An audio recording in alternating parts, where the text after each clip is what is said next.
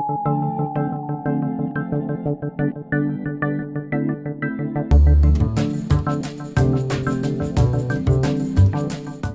Kirk Johnson, president of the BMW Motorrad Club of Northern Illinois, here with Doug Ross, and in this little review video we're going to be both previewing and reviewing two rain suits. We got the Tourmaster Sentinel 2.0, and we also have the Defender, the newer Defender 2.0. Doug is, as you can see, is fully geared up. He's going to try on his Sentinel 2.0. We're definitely different sizes. He wears a 2X, I wear a large. But anyway, we're just going to kind of go through some of the features of both of these suits.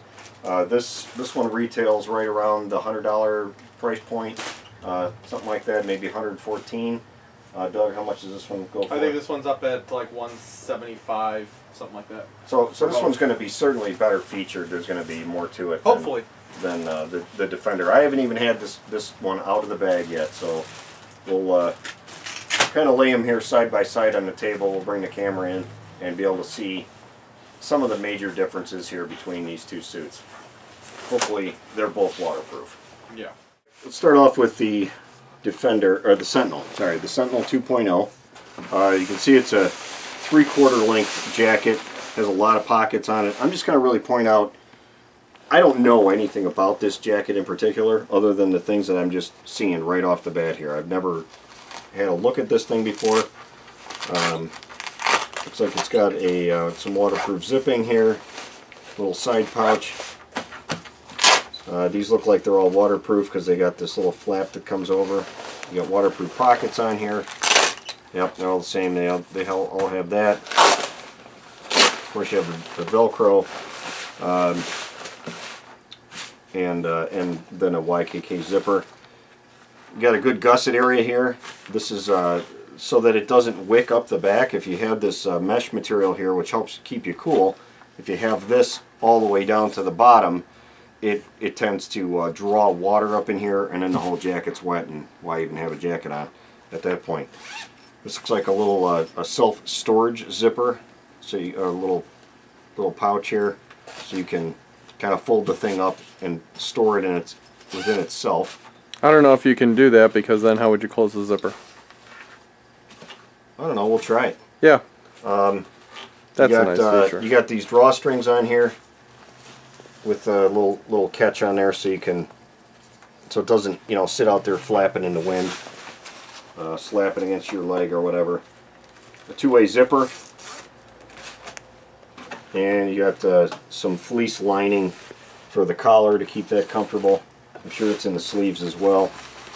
Yep. Oops. This is all fleeced out. Looks like a pretty decent area here for you got not only a stretch panel, but you have Velcro too to really tighten up those sleeves. A lot of reflective on the jacket. You can see all the silver areas on this jacket are underarm zipper vent are reflective. That's a good feature, having underarm zipper vents to help with venting a little bit. Probably has a vent. They're not zippered though. Oh, they're not zippered. Okay, so it has a kind of a permanent venting system back here to help with billowing as well. So, oh, it also has a pants connection zipper, which I've never really seen in a rain suit, but a great idea. Definitely, that would really help keeping it down while you're riding, especially if you're riding in more of that aggressive forward position where you get a lot of billowing up the back. Okay, well, let's. And maybe we'll try to fold it into this real quick here. And a hood underneath the collar. Oh yeah, forgot about that. Very important. That works. We got the rain hood under here. I think the other one has that too, but it has one of those little baklava type, balaclava. Balaclava. That's what I meant. It's not a baklava. It's a baklava. Yeah, one of those things you eat. That's where you can store your blueberry muffin. There you go. Okay, so set that back up, and let's see if we can kind of stuff itself into this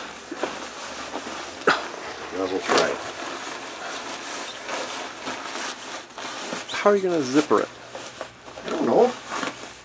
I'm not saying it's going to work. There's probably It's just a trick to pouch. it. It's just a pouch, I think, to keep your gloves in. All right. See, it didn't work at all. That was a perfect idea. What a great idea. Okay. I don't know. Maybe you got to turn it inside out or something. No. No. Ruin my damn All right. suit. All right. Next up, the pants. So, pants here. We got plenty of reflective areas, as you can see. Looks like it's got some nice reinforced panels in the knees. That's a very nice feature. Has the heat-resistant material on the legs for you guys that ride the cruiser bikes, things like that, with an exposed exhaust, so you don't melt it. It's got a boot strap on there. Oops, hold on. There we go. It's got the boot strap on there to keep the legs down while you're riding. Also has you know, the full gusset here with the zippered closure, as well as an elastic, so you probably get a good, I would think, a good tight seal around the legs. On the waist area, it's just an elastic. There's no suspenders or anything like that on these. Just an elastic area, and then it has this this pad that kind of comes up on your back here to help keep the rain out. Also has the other side of the connection zipper. It's kind of a real thin, feels like a little thin foam pad or something that's inside there. These are, it has that mesh in there, so you it helps keep you a little bit more cool. And let's see, how far does that go down? Let's roll one of these pants out backwards here. You can see it's just really in the seat area and in the crotch area here at the legs. Which is good. Compared to the Sentinel 1, that mesh went down further, and that's what caught on your boot. Okay. So, hopefully you get a little bit of an idea of what these pants are about. Alright. Okay, next up is the Defender. I don't think it's really necessary to do a head-to-head video of this, because that suit really is, it's more featured. It's going to be, I think, a superior suit to this one. But for you budget-minded people like me, we have, alright, we got the Defender suit. So, see what we get here. Oh, look at that. Actually, it does come with a little, kind of little storage bag. That's nice. And it has that, looks like about a three-quarter length. Certainly doesn't have the pocket options that the other one has. This one has just looks like some hand warmer pockets that have the waterproof zippers, and it's just a very simple pocket. There's nothing going on there. Same with the chest pocket. Just waterproof pocketing. Has the liner in the collar, which is a nice tall collar, and also has that same hood feature, that roll out hood, so you can roll that up, keep the rain from running down the back of your neck.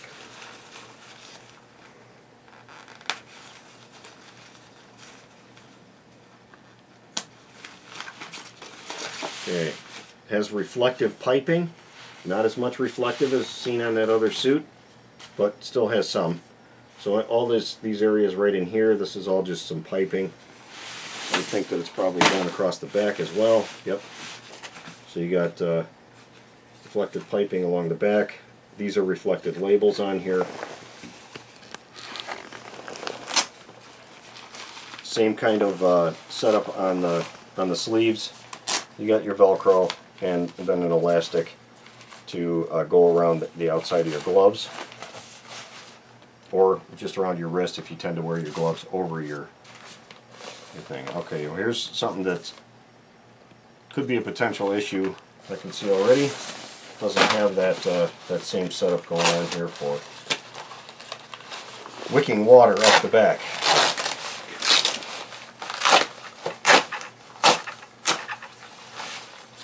So it has this little fold over area, a little bit of it. It's not really well done. Of this fold over channel here that's supposed to channel water away from you once you close this over. So that might not be as good as it could be. Again, you get what you pay for, right? One of those things. Alright, you can see this mesh lining goes all the way to the bottom here, and I know just from experience that this will tend to wick water up eventually, and it will get inside here and make me feel very clammy, and I don't know that I'll even necessarily keep this suit just based on this alone. I don't like that feature. This is the first time I'm seeing the version 2.0. I had the first version of this suit, and it utterly failed. Every last aspect of the suit failed. I got a new one, and not real pleased at that panel. I think I like that suit a lot better from Tourmaster over there already. But you make up your own mind. You've seen there, seen that. Now let's take a look at the pants.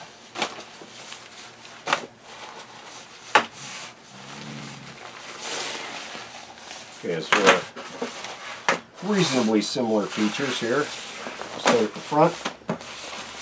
Okay, direct comparison right away. I can see this one does not have any kind of reinforced knee area. It does have the heat shielding. It has the boot straps as well, which are fully removable. So you got 2 snaps on there if you don't like that feature. And I think like the old model, it had just a zipper with the gusset. Hopefully it's big enough to get with a boot on without any really too much trouble. Not really sure. They put a pocket out here in the front of this one. A single pocket on the left side. I'm sorry, on the right side. Never did learn that. Has a reinforced seat area. And I'll pull out one leg like I did on the other one. As you can see, this one has suspenders. Oh. Which are instead of the connection zipper. Which are not removable. It's removable off of one. But on the other side, if you don't want them, you're going to have to cut the suspenders off. I had that on my old suit, and I was kind of indifferent about it. It really didn't seem like it was all that big of a deal to mess with the suspenders. I never felt the benefit of them. These pants weren't loose enough that they tended to just fall off of me. I don't get on and off the bike enough to, I don't walk around in them. I suppose if I was taking a walk in the woods or something, I might want the suspenders on. So, but that's just a guess. See how far up the mesh goes. All right, you can see in here the mesh really is just in that same area. It's right around your waist area, maybe down a little bit onto your legs, about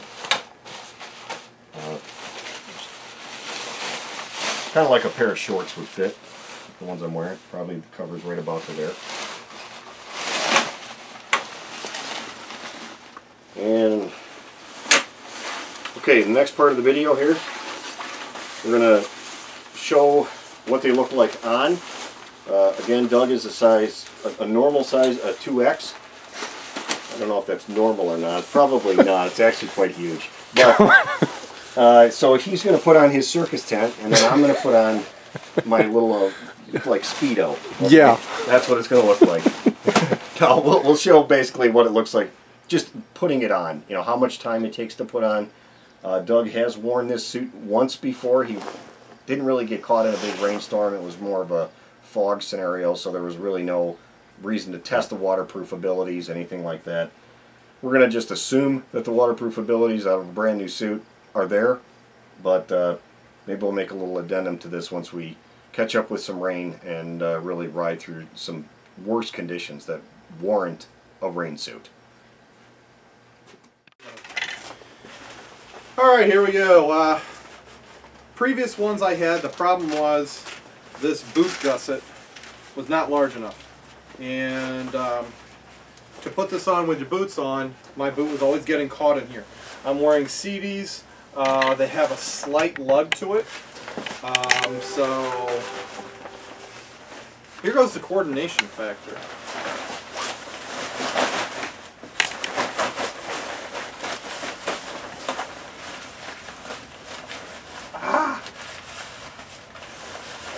There's a double lining, so it's usually a pain to find the boot. There it is. Okay.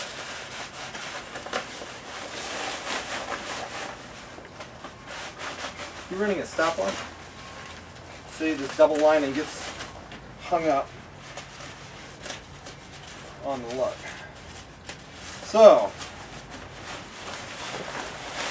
definitely they need to increase this. If this was to here, this is not something you want to be screwing around. Okay, so now I don't think I'm going to be able to do this without holding on to something. And if I'm on the side of the road, now you're sitting down or figuring something.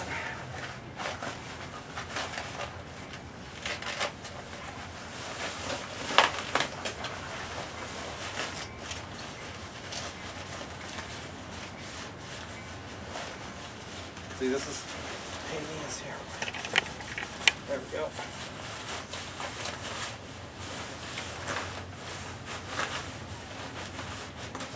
So if you're putting these on the side of the road, find a place with a bench or a curb.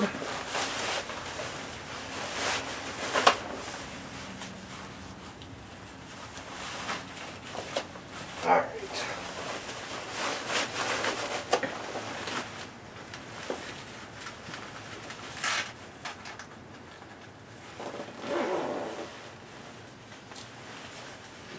Always make sure you're pulling out on the zipper when you're pushing this down so you're not catching up on that gusset.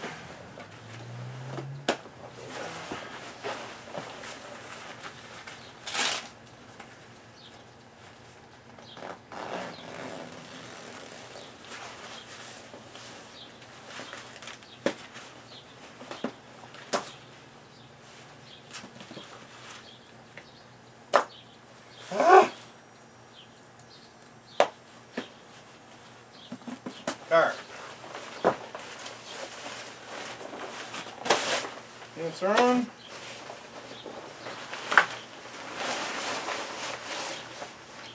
Don't suppose you're going to turn the aircon on.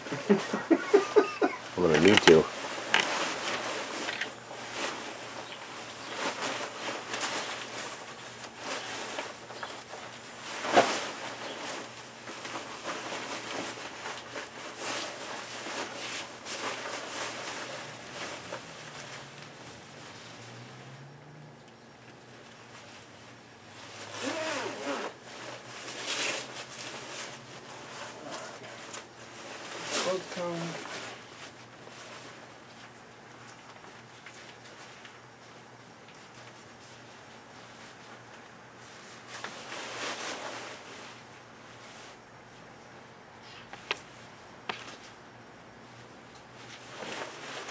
Alright.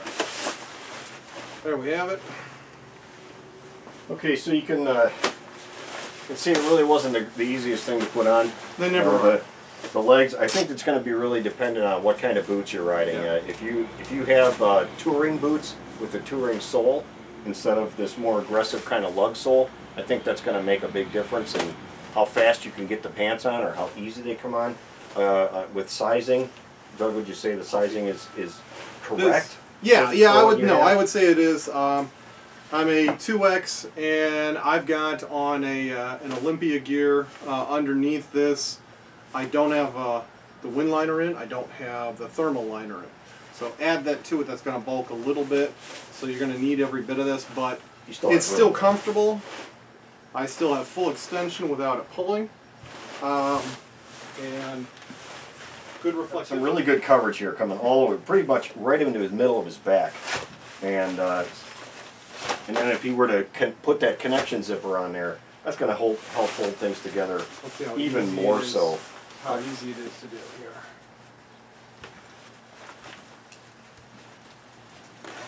one thing I didn't really note in the first part was you got pretty good sized area of that reinforced area on the seat. And that's nice to see. Definitely helps with the waterproofing abilities. Yeah, that's doubled up. You can feel it. I'll take your word for it. No, go ahead. Go ahead. No. All right, so that's a review of this one, at least the fitment guide and stuff like that. Again, we might put out a little sub review once we get a test of the waterproof abilities of both of these suits to just talk about them, give it a kind of a rating. Right now, looks like a pretty decent suit from here. Now I put the Defender 2.0 on. I'm wearing Revit gear. This is a size large. Again, these are a size large. So we'll see how they go on. Now, I'm not going to unhook the straps right now unless I absolutely need to. But let's do this. All the suspenders and crap are in the back.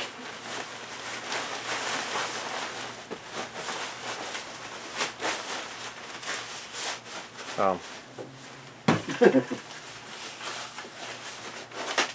I think I just tore something. That'd be great. I already ripped.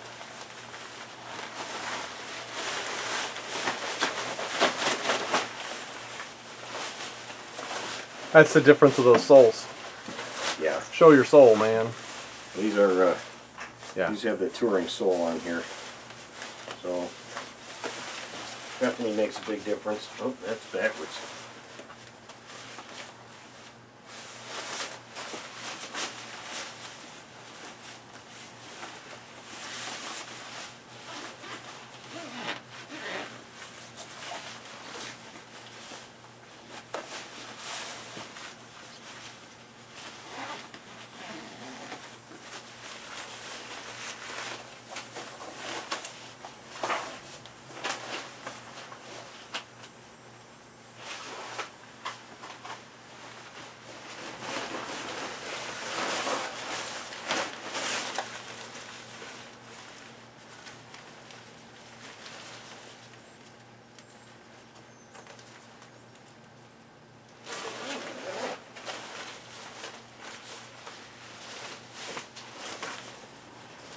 Definitely going to have to use the hell out of the draw cords on here. This suit is very big. That's huge. For a size large, it feels like an XL at the very least. I think it was mislabeled. It definitely feels very big. It looks huge. So, here I am wearing my hefty bag, my hefty liner. Green Bay cut. Green Bay cut. Yeah, that's what it is. But it is a 3/4 length, so that's nice. But again, I think there's going to be some real issues with this material. Wicking up, it's going to pull right up in there. And pretty soon, chest is wet, back's wet, everything. It's be down the sleeves. It wouldn't take a really long, serious rainstorm to turn this thing into a big wet bag. So that's how it looks. I certainly have lots of room to move. There's no issues there. Let's see how far up the pants go. Somewhere in there. So I guess in conclusion, just from what I can see between these two outfits, certainly the Sentinel is going to be the one to get if you want to spend a little bit extra money for that one, or even a lot of extra money. You get what you pay for. This one is really just I think, an occasional use suit. This is not a serious touring suit. It's maybe for commuting, you know, if you're only going to be riding in the rain for an hour or so. But if you're in it for 4 or 5 hours, I can see already this one's just not going to cut it. You're going to be wet. So, that's it for this review, preview, whatever you want to call it. Thanks for watching, and check out our other videos. I did review one other rain suit. It's the Revit 2.0. It's I can't remember what it's called. It's a Revit suit anyway. It's their one-piece Pacific H2O, I think it was called. And check that one out too. Thanks for watching.